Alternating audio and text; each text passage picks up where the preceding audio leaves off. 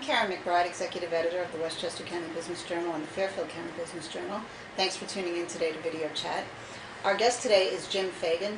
Jim is Senior Managing Director and Head of Cushman Wakefield's Fairfield and Westchester County offices. Jim, thank you for joining us today. Thank you for having me. Why don't you tell us a little bit about Cushman Wakefield and where you are in the counties? We have offices in Stamford, Connecticut, as well as in Rybrook in Westchester County. But Cushman Wakefield is one of the largest commercial real estate companies in the world. And we have offices throughout the United States as well as the rest of the world.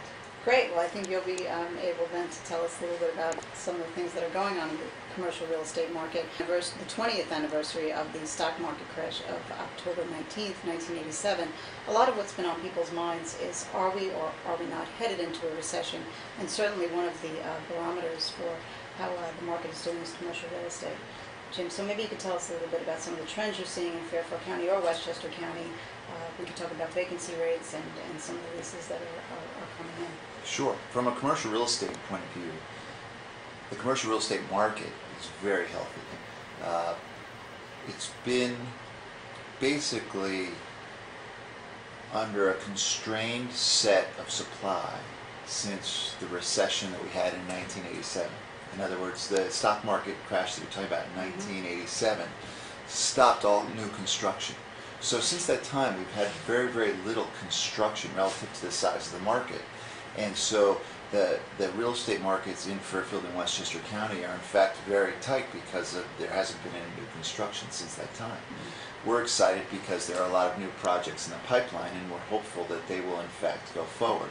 But from the overall health of the commercial real estate market, tenant demand is strong, employment is strong, rents are rising, and the landlords are strong as well. And is this similar in Westchester County?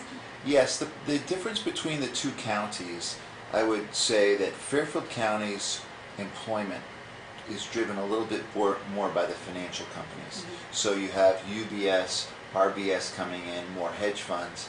Those companies have been growing a little bit faster than the average. So the Fairfield County marketplace has in fact gotten tighter faster than Westchester County.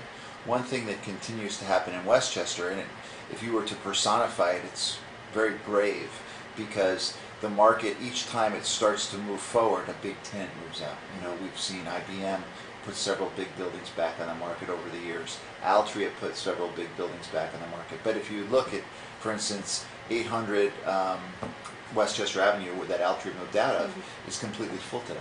And it's a beautiful building. Robert Weiss has also done 1133, and plans are well underway, and hopefully we'll be able to announce a few big tenants going to that building as well. Jim is Senior Managing Director and Head of Cushman Wakefield's Fairfield and Westchester County region. Jim, thanks for joining us today. Thanks for having me, Caryn. For more on the commercial real estate market and all your local business news, check out the Westchester County Business Journal and the Fairfield County Business Journal. I'm Caryn McBride, Executive Editor. Thanks for tuning in.